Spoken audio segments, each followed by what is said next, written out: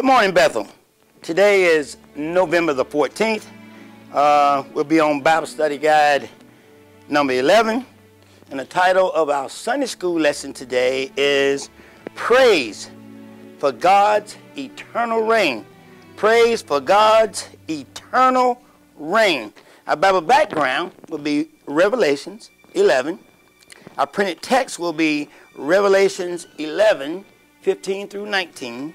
And our devotional reading will be Revelations 1, 19 through 17. Our aim for change. By the end of this lesson, we will define the nature of God's reign for eternity, reflect on how God's eternal reign affects our faith, and engage in activities that reflect the sovereignty of God in healthy, powerful, and transforming ways.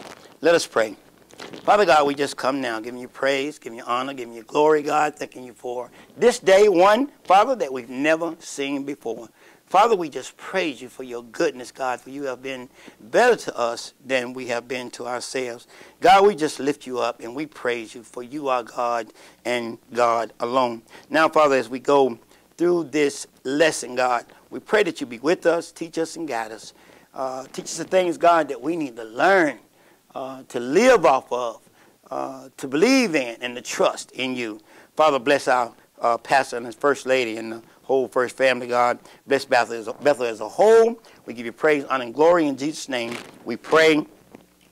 Amen. Our in focus. There was a lot of buzz in the halls.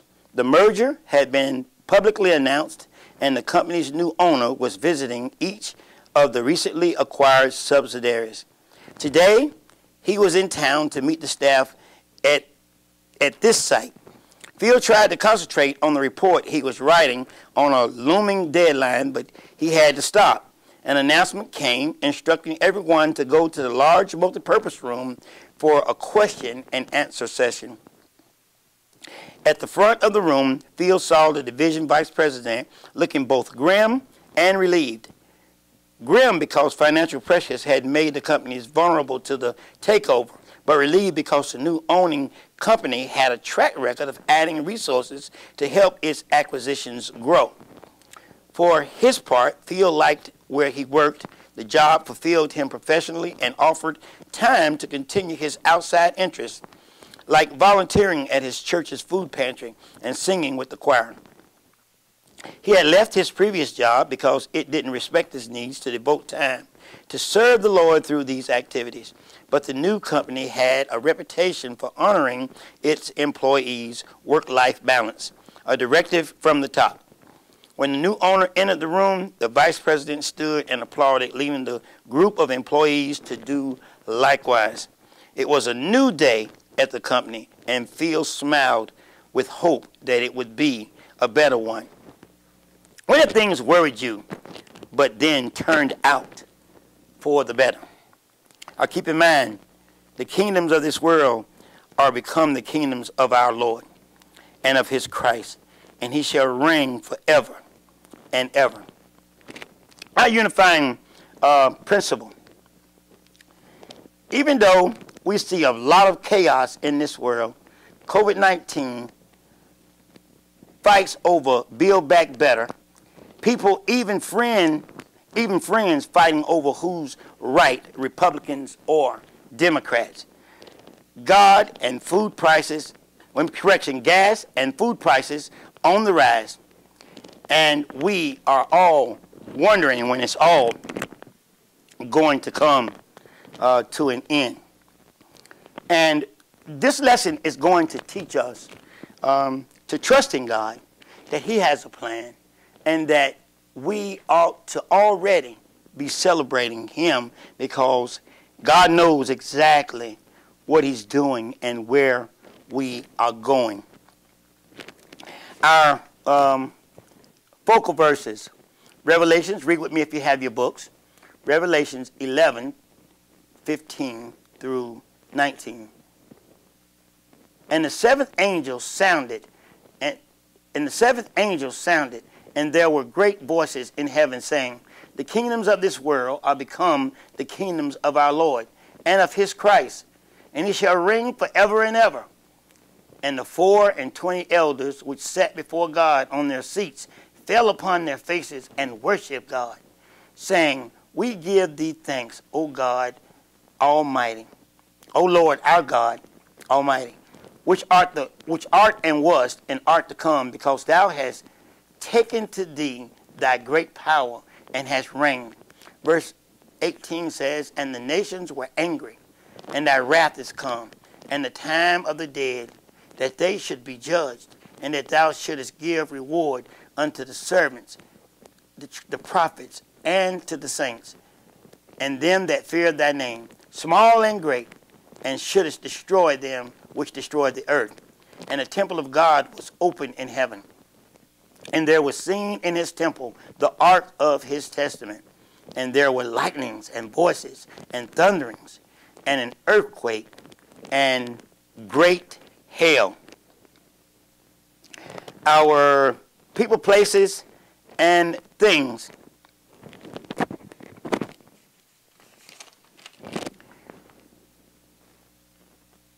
The trumpet.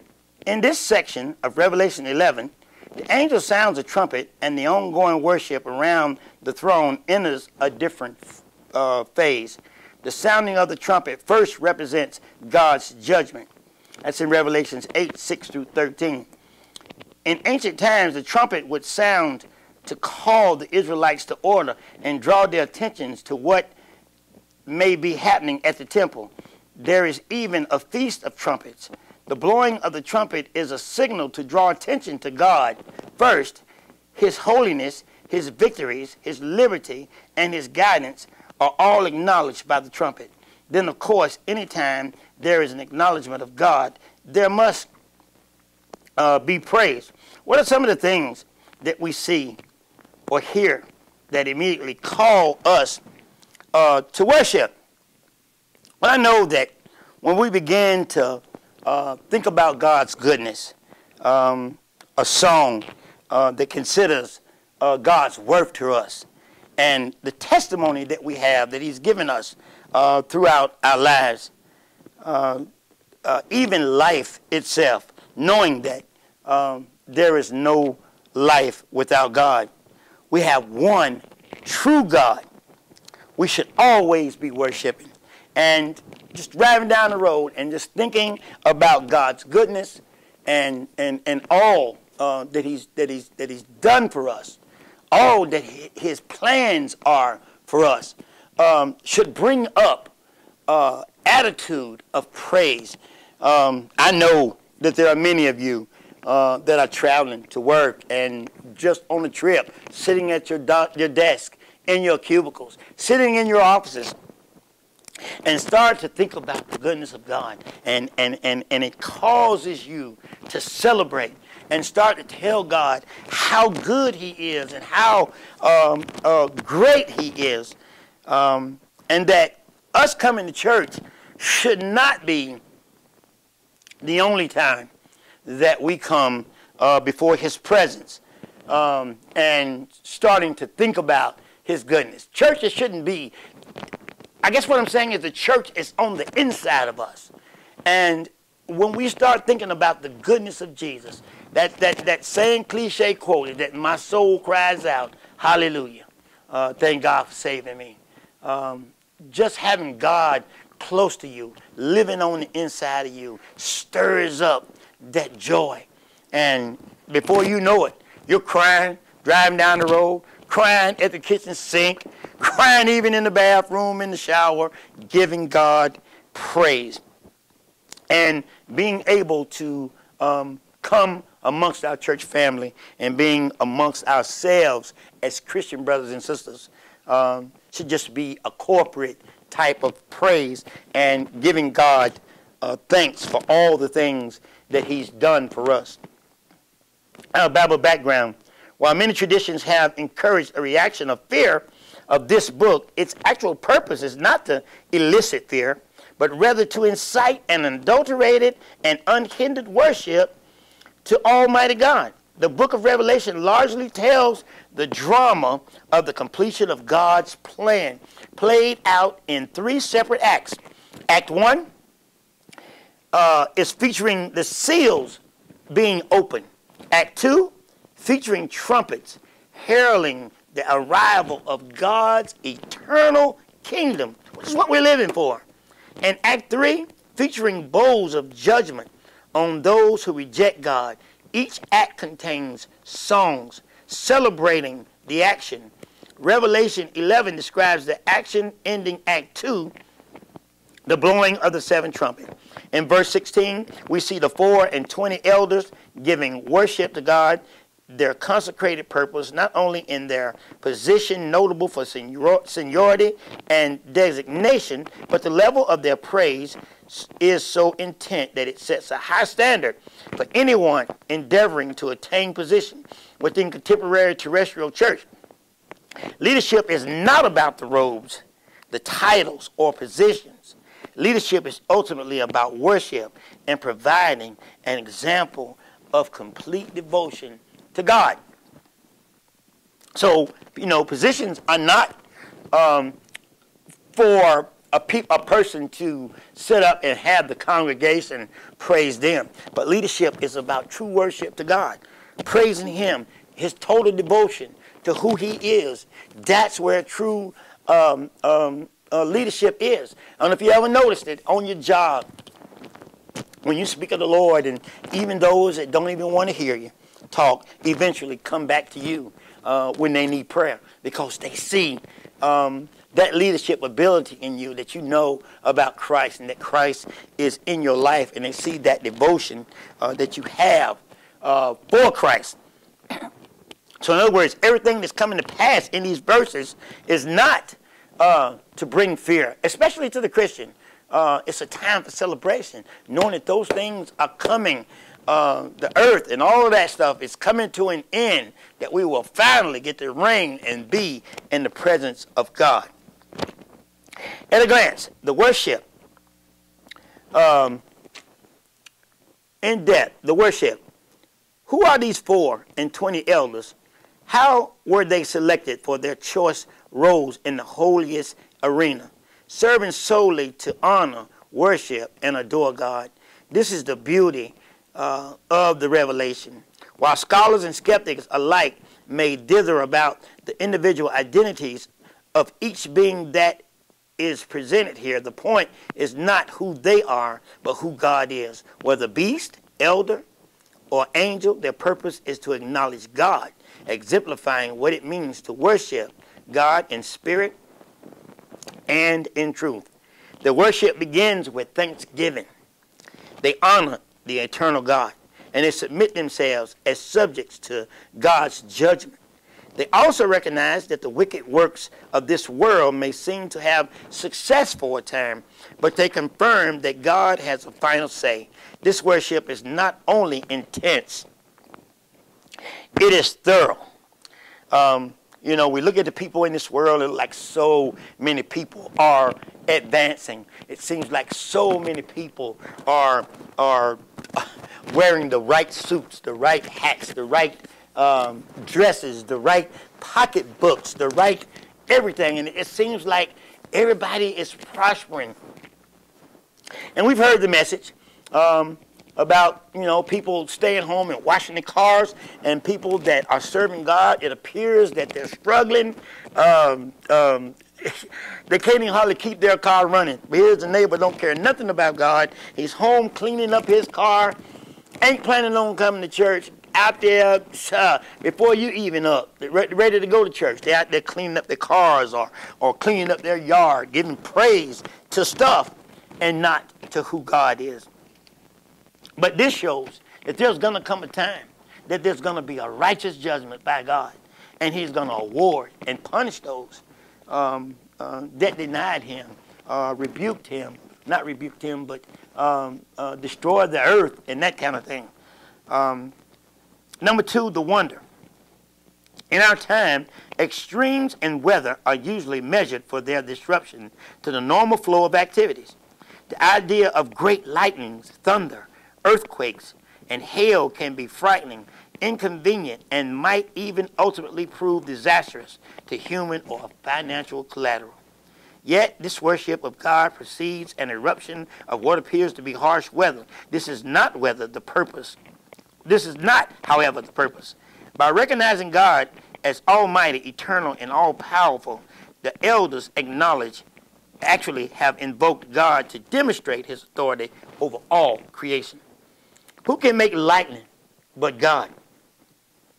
Who can move the earth and the sky and wring from them all their treasures? Echoing scenes from the Psalms 96 through 98. John's report covers any questions on whether God is confined to heaven or restricted on earth. He is neither one. He alone is God. He is God all by himself. Verse 15, and the seventh angel sounded, and there were great voices in heaven saying, the kingdom of this world are become the kingdoms of our Lord and of his Christ, and he shall reign forever and ever. When the seventh and final trumpet is sounded, all the heavenly hosts, angels and redeemed humans, spirits, join to magnify God. God has changed the entire trajectory of the enemy's plan. He is victorious over the enemy, and the voices in heaven are loud about it. We are not certain whose these great voices in heaven are, or present, perhaps angels, or martyrs, or other creations. What is clear is their announcement. The time has finally come for Jesus Christ to take the kingdom. These words are now familiar with many of the Hallelujah chorus from Handel's Messiah. We've heard that orchestra, whether you realize you heard it or not, but it's that one song sang by an orchestra that says, Hallelujah, Hallelujah, Hallelujah, Hallelujah. The chorus in heaven, when Jesus takes his seat in the throne of judgment, the whole heavens and earth will be shouting out, Hallelujah. Hallelujah. The highest praise. Hallelujah. The announcement is given with great expectation because we see the completion of the full possession of his authority. Later in John's vision, that possession, though it would be fully realized later, has begun now. We are currently living in the kingdom of our Lord and of his Christ. Verse 16, and the 24 elders which sat before God on their seats fell upon their faces and worshiped God. Verse 17 saying, we give thee thanks, O Lord God Almighty, which art and was and art to come, because thou hast taken to thee the great power and has reigned. From the time Jesus took the seventh sealed scroll until this very moment, every step of the way, we have seen the expanding consequences. Through all of this, all of the consequences that are happening, there has been captivating heavenly engagement and intensified enthusiasm. Now when the seventh trumpet sounds, all that exists in heaven, everything that's in heaven, and all creations break out with resounding praise, songs of victory. The 24 elders has been seated. They no longer could contain themselves with what had been revealed. In reverence and humility, they rise from their seats and fall on their face. When Jesus took the seventh sealed scroll, the elders fell down and gave thanks and praise to God. But now, here it was to a much greater level. They do not simply fall, but fall on their face. They humble themselves more sincerely. They do not just bow. They lay themselves on the ground. They praise God who was and is to come, meaning he is forever the same. The elders recognize and acknowledge God's right to rule and stand supreme over all the world. What a glorious day when all kings, when our only king is King Jesus. And it makes me say, who is this God? Who is this God? I mean, we know that God lives on the inside of us, but none of us has ever really saw his majesty. And I'm sure if we did, we would all not be so casual when we walk into the church. We wouldn't be so casual when we pick up the word. We wouldn't be so casual when we prayed because of the allness of God. Who is this God that can place a sun in the sky and a moon or the moon in the sky? Create trees with outstretched arms towards the heavens that give God praise. Trees that creates oxygen for us to breathe. What's more, a earth that floats in space, that just hangs out there, you know? What? Who could this God be that only speaks it and it becomes? I'm telling you, church, that we serve an awesome God. And if we actually ever realize who this God really is, we'd realize that we don't have a problem that he cannot handle. Even if it's not the outcome that we desire. God has his plan. He has his plan. And it's not solely about us. We're in his plan, but it's not solely about us. And if we could just only trust and believe in him, he's got a plan. He has a way for our lives. He's going to look out and do the things that's required for us to be with him. And I've said so many times, this is his plan. This is not our plan. God is God, and he's all God by himself. And we should just already be praising him in preparation for the eternal praise, being in his presence, loving on him, depending on him, and not worrying about stuff. Yeah, it's a terrible thing where we got people in government, people in high position that will rob you, cheat you, steal from you, take from you, just treat you all the way bad. But we have a God that doesn't sleep or slumber, and he watches over us. And he promises to never leave us or forsake us, and to keep us even into the end of the earth. That's what he says, into the end of the earth. So no matter what we're going through, we got to realize that he is in charge, and he has a plan for us. I know it gets hard sometimes. It gets hard on all of us because we are human also. But let us start to trust God and believe who he is and that he has a plan for our lives. Verse 18. And the nations were angry, and thy wrath is come, and the time of the dead that they should be judged, and that thou shouldest give reward unto the servants, the prophets, and to the saints, and them that fear thy name, small and great, and shouldest destroy them which destroy the earth. Here we see all the lands in the world are angry, and will not be joyful, welcoming this sight, for there will be those who will be greeted with God's wrath. Wrath is retribution or punishment for an offense or a crime. In the Bible, this wrath can be justified or not. A feeling felt by God or by people. John is careful with his language reporting his vision and only uses orge to describe God's wrath. Notably, though the anger of the nations is described with a similar term, while the nations and the dragon feel wrathful, only God has the power and the authority to act on his justified wrath. The wicked are about to get their due justice from God. It is a long time coming, but they are finally about to be judged by God. On the other hand, God is also passing out rewards to his people, his true servants, who have been faithful to him. Are we faithful to God? Do we try to be faithful to God? People sometimes become angry when others are being rewarded and they are not. We need never question if God is being fair with his judgment. However, The rewards that God is dispensing are the fair wages of work done. Whether good or bad, God does not play favorites. Verse 19.